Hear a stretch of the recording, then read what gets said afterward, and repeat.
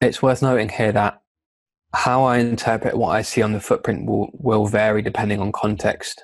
So when you see an imbalance like that, okay, a big degree in variance between the volume traded on the bid and ask, simply more buyers hitting the offer than sellers hitting the bid.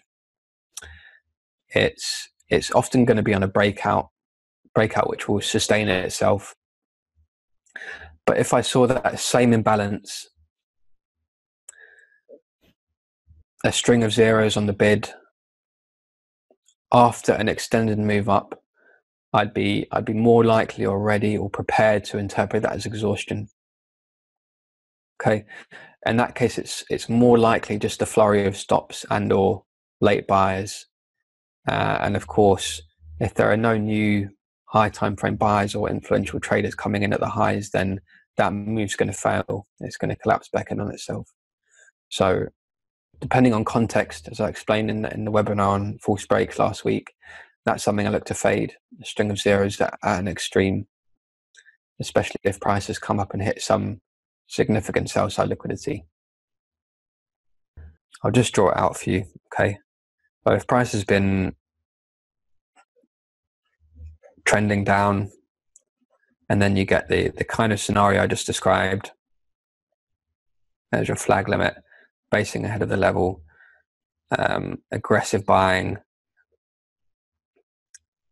you'd almost always get that imbalance in here, a string of zeros on the bid, because you've got people stopping out here.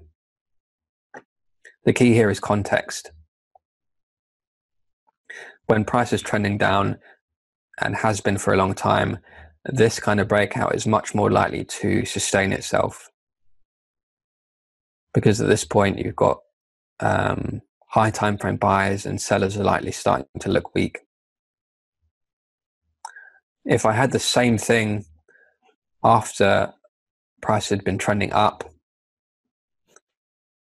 maybe you get an illiquid move through the highs, you'll also get an imbalance here, a string of zeros on the bid. Those are your stop outs. But this is the kind of move I'd be much more likely to try and fade, especially if I saw absorption here. Okay, down at the lows, if I saw absorption in here somewhere, I'd be much more reluctant to fade that. Okay, if I see it at the highs, that's something I'm looking to sell. Does that make sense? They're both kind of indicative of an illiquid move. The difference is one is more likely to sustain itself.